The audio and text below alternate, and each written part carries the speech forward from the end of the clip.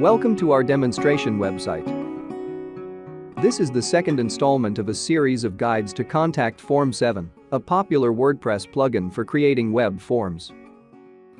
The plugin is lightweight and flexible. It is very good for those looking for a blank canvas to customize their own email notifications. You don't need to be a programmer, I'm not.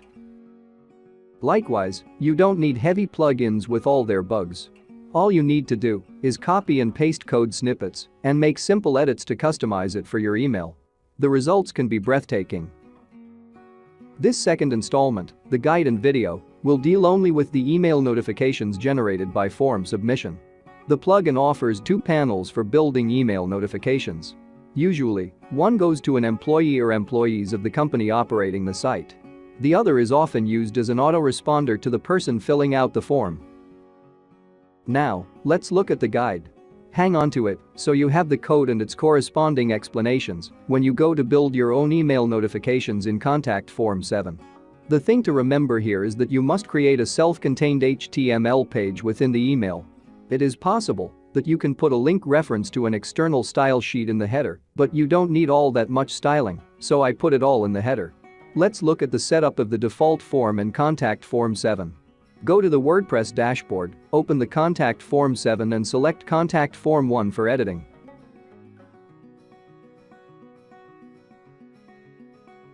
It is a very simple form.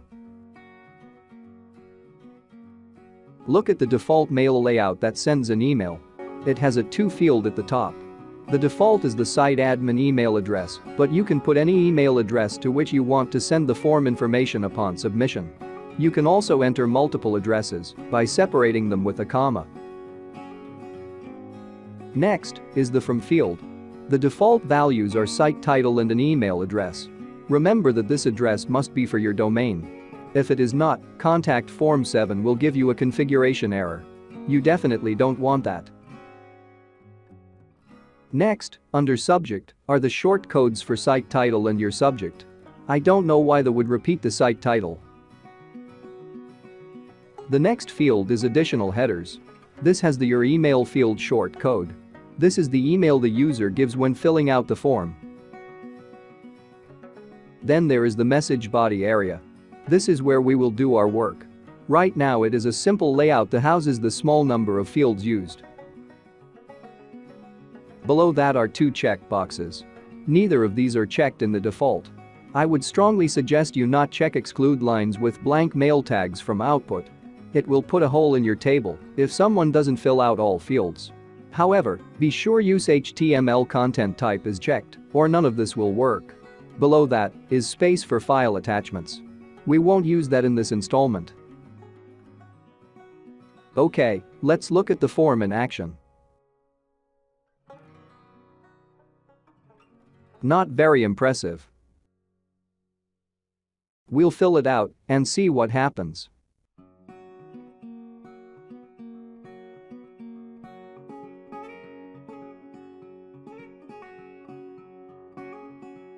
There. Now let's check our email.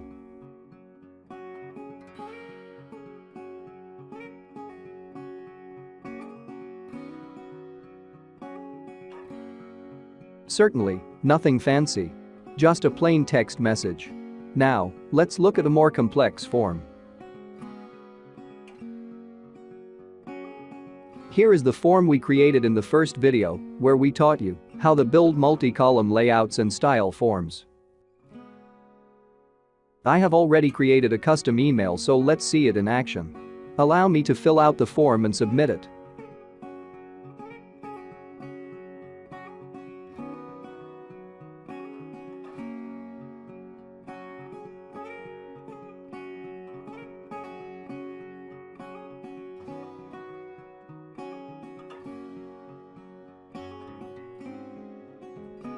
There, now let's check our email and see the results.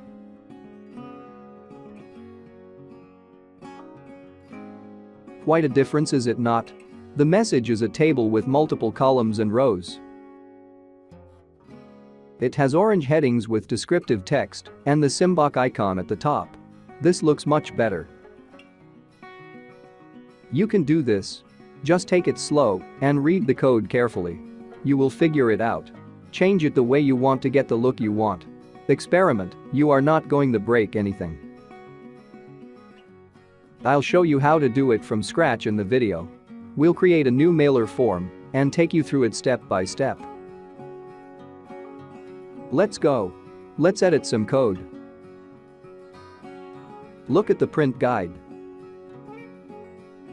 The first element is create a complete HTML page within the CF7 mail workspace. This HTML is the basic code needed to set up the mailer page. The first line declares the document type. The next declares that HTML will follow. The meta charset tells your server what kind of character set you are using. This HTML5 specification encourages web developers to use the UTF-8 character set, which covers almost all of the characters and symbols in the world. The title is self-explanatory. Within the style tags will go the CSS for the email. A closing tag for the head follows. Next is the body tag, after which all our content will follow.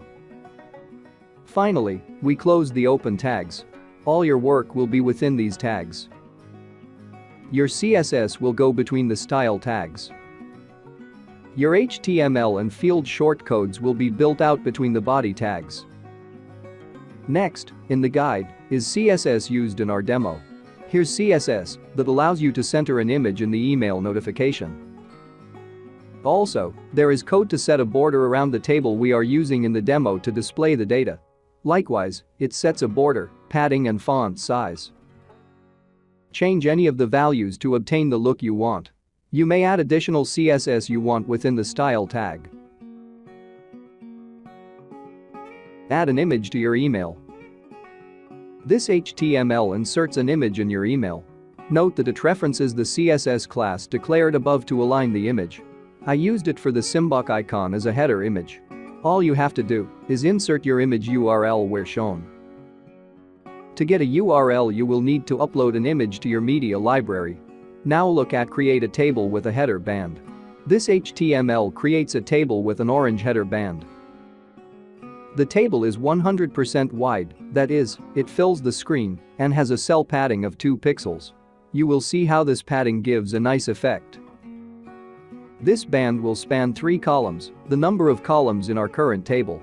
When doing a table with only 2 columns, you would set the column span at 2 columns.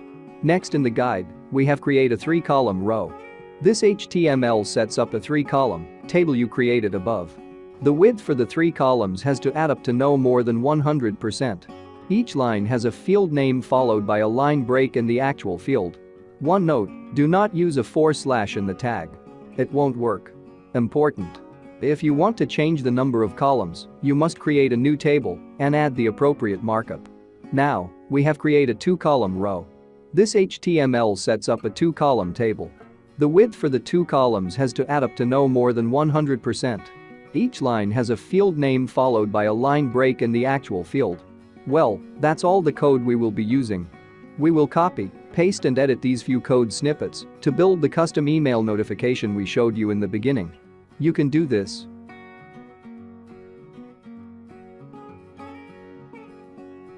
Let's do it now. Return to the WordPress dashboard and open up Contact Form 7.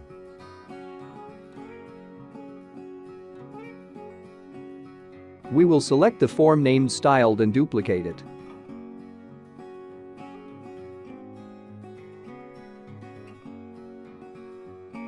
Name it Email Demo and save it.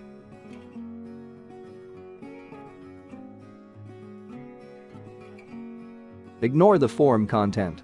We're not going to touch that. It's the Mail tab we want.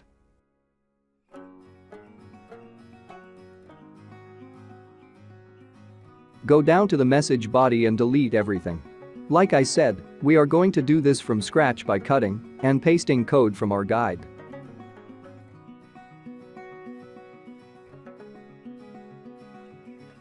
Go back to the guide and copy the code for a basic HTML page.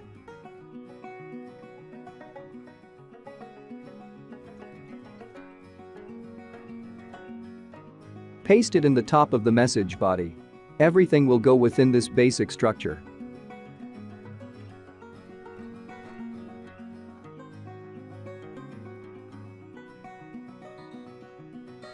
Next, copy the CSS, including the style tags, and insert it into our message, where the style tags are.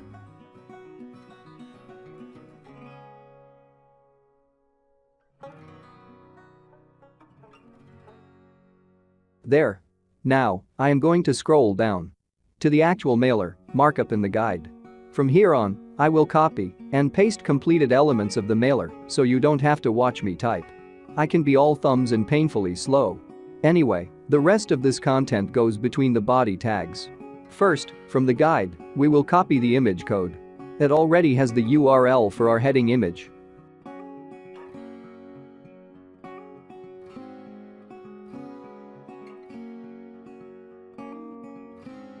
Paste it into the message body between the body tags.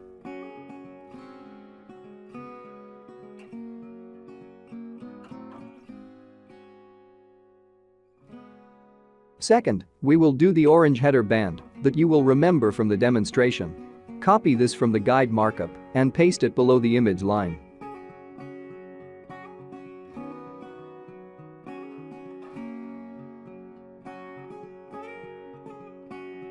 Back to the guide. Select the 2 rows of 3 columns.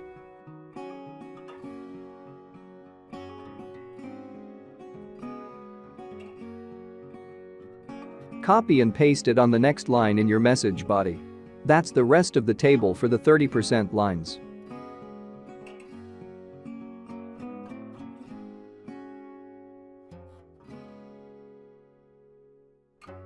Now we'll go back to the guide and select the 50% table, header and all.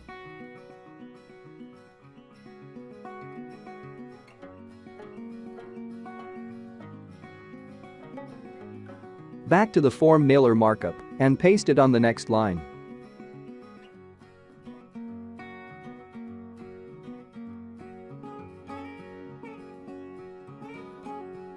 The form layout now requires we add another set of 3-column, 30% rows. We copy it from the guide and paste it on the next line.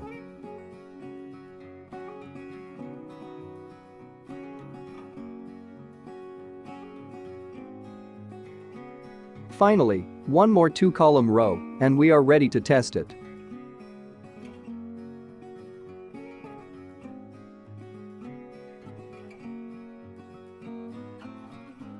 Save.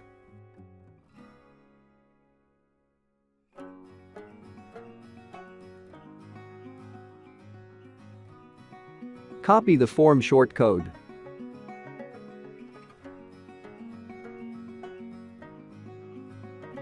Go to a page created for this email demo.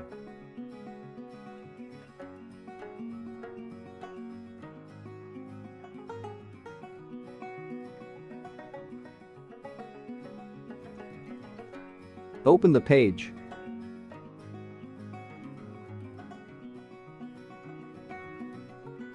Insert the shortcode into the page. Save it in View.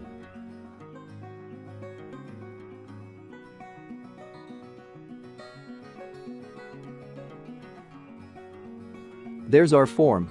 Let's see if our mailer works. Allow me to fill out the form and submit it.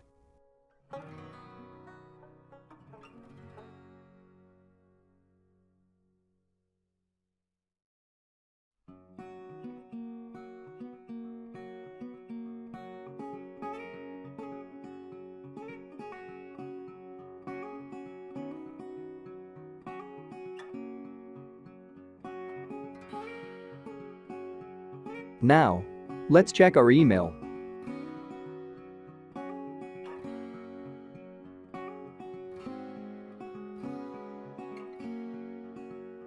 There it is. It worked. If you think of changing something we didn't discuss, you can do that too. I find all my guidance at the W3 Schools website. You can too. Like I said, you can do this. I hope this has helped. Your questions or comments will be greatly appreciated.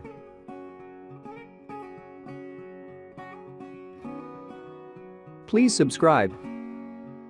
I can't tell you how much it means that you subscribe. If I am to be eligible for YouTube monetization, I need to have 1,000 subscribers. I'm way short of that. We need your support to continue. Please subscribe now and see all the great tutorials we have now and in the future. Thank you for taking the time to watch this video. Best wishes always and good day.